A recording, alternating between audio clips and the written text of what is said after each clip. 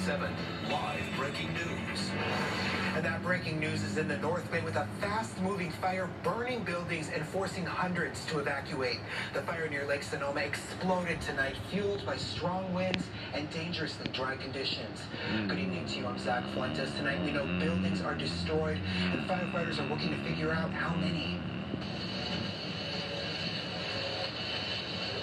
Yeah, just listen to those intense flames there.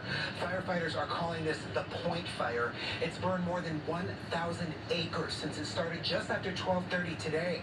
It's burning on the south side of Lake Sonoma, just west of Geyserville. It started right along Stewart's Point, Skaggs Springs Road, and exploded to the east.